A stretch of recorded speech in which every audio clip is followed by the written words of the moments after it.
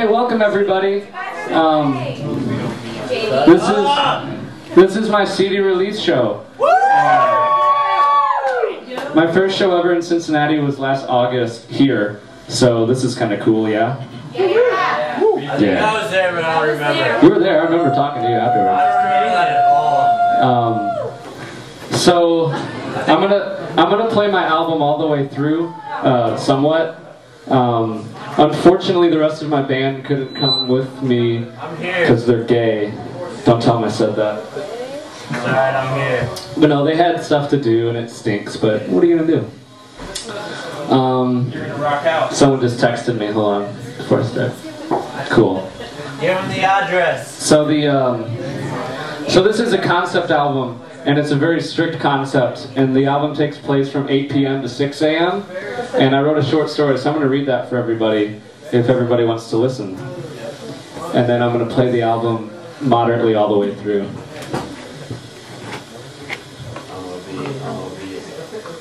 Enough of that, son. Your hands are so cold. Okay.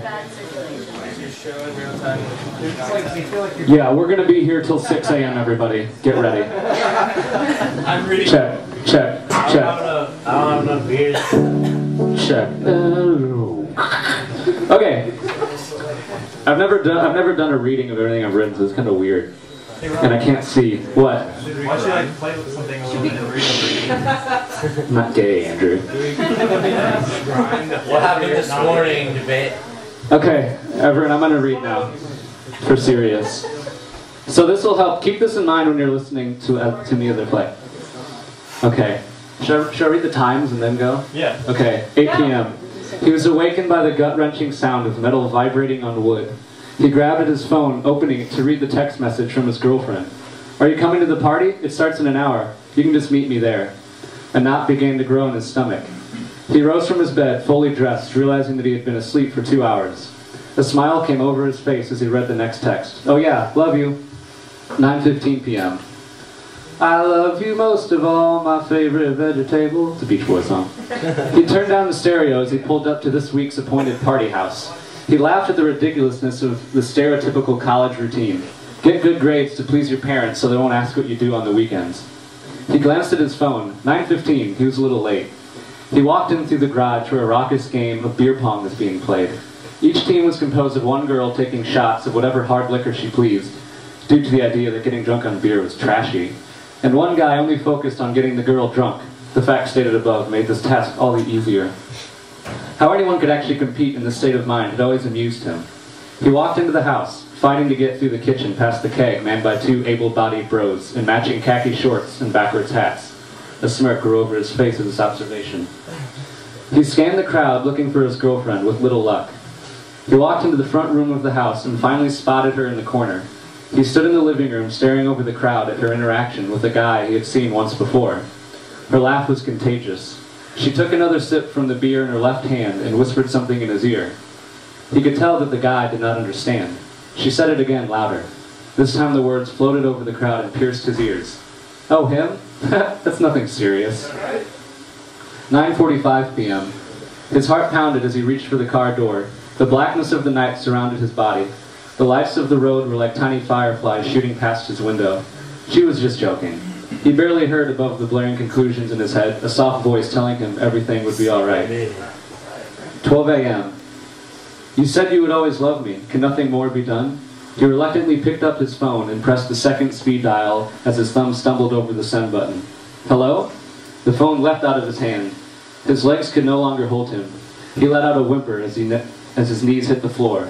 His chest beat faster and faster, and it seemed as if the lights began to grow darker and darker. He grabbed at his keys, slamming the door behind him. Side note, that song explains everything that happened. In short, she cheated on him. 1 a.m. His car lights shone on the entrance of their favorite park. He looked out his sunroof and noticed how bright the stars were. He stared at his door handle for several minutes. Why am I here? He stepped out of the car and made his way to the center of the park, kneeling against a great oak tree. The crickets and tree frogs were deep in conversation. An owl soon joined in, creating polyphony of sound. The stars overhead seemed to be conducting this orchestra. He could hear a nightingale in the distance. The symphony of the insects overtook every thought. 1:15 a.m. He looked up and saw something moving in the distance. It seemed to be dancing in the moonlight. He could make out a silhouette of a girl dancing, her long hair engulfing her entire body. It looked as if she grew taller and taller every second, sprouting new limbs as he moved closer. He even hoped that it would be her, calling him from across the park. His teeth clenched at this thought. Every part of his body ached. He had never felt this alone. His eyes began to adjust, realizing it was nothing more than a tree. 3 a.m. Was it my fault? His eyelids clashed against the bottom of his eyes. His head slowly fell to his chest as he repeated her name in his head. He drifted into a soft sleep, dreaming of a song he had never heard before. He could hear a voice yelling in the distance. It sounded as if it was his own, but he couldn't make out what it was saying. The music began to grow louder and louder, and the voice became more distinguished. Suddenly colors were shooting all around him. It seemed as if every color he'd ever seen was flashing past him in mere seconds. The music faded away, leaving a single light pressing against his left eye. Sunrise. His eyes shot open just as the sun rose above the trees. He crawled out from under the cover of the leaves and felt the full power of the sun.